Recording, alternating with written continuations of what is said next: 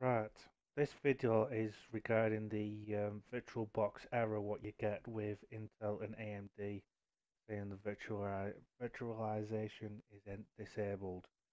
I found that on both my CPUs that's not true. In Windows 10, the latest update, there's a feature which you need to turn off. So if you go into Control Panel, go to Programs,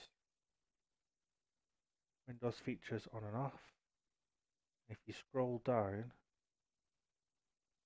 you'll see virtual machine platform. Make sure that is turned off.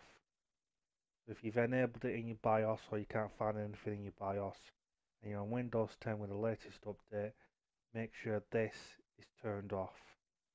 And once I turn that off, it requires an update, a reset. Once I've turned that off, my virtual machines work